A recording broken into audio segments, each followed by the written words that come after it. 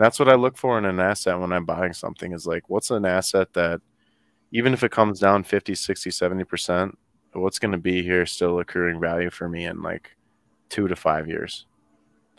And if Wait, it, go yep, ahead. no, go ahead. I was just going to, just on the burning point too, because we had conversations around what effect burning has on coins. You know, this one has such a low supply. You know, it's only like a few million coins or so. Right. So it seems like it'll magnify the effect of burning.